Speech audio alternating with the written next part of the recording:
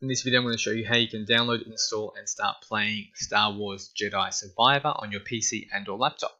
Now to get access to this game you will need the Steam platform, so if you haven't done that I'm going to show you how you can quickly get access to Steam. If you haven't done so already, you will need to install Steam. So you will need to go to store.steampower.com. The link for this will be in the description below, so you can simply click on that to get to this page. Once this page loads, you'll just go to install Steam at the top middle of the screen. Once this page loads here, you'll click install Steam. Then the exe file will load up in the bottom left hand corner. Click on that. And then once you have this window up here, click yes.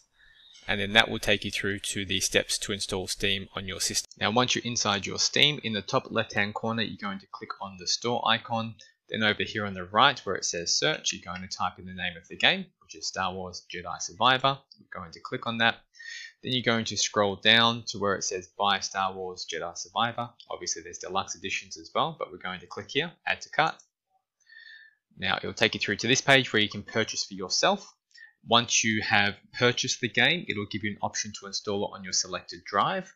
Once you've selected your drive and the installation starts, to get access to the game, you're going to go up to your library in the top left hand corner. You can scroll down until you find your game, or alternatively you can type in the name of the game at the top and it will come up here in your library. Double click on the game and then you'll be able to start playing. That is all. If you found this helpful, make sure you like and subscribe for more.